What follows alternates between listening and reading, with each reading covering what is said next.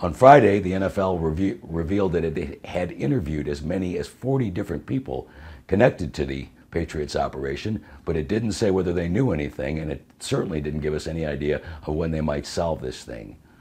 With roughly a week left to go before the Super Bowl, NFL Commissioner Roger Goodell has just another big mess on his hands and not any clear path out of this thing. The question on everybody's mind right now is probably, where does the NFL go from here?